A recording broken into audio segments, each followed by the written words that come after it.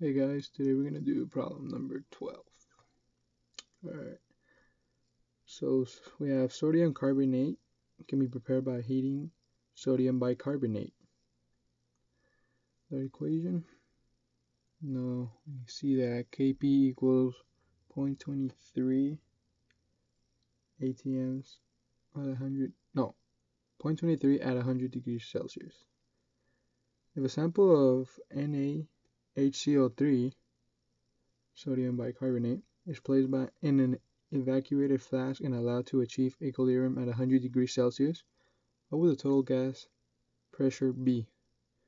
Alright, so we can see from our equation that the stoichiometry of CO2 and H2O is 1:1, right? So we can set up pressure being X equals pressure of CO2 equals the pressure of H2O. Everything here is the same.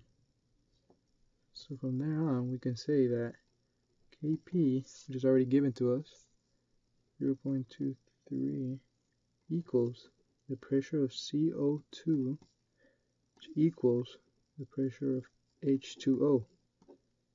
So from here, we can conclude that 0.23 equals, you can say X times X, right?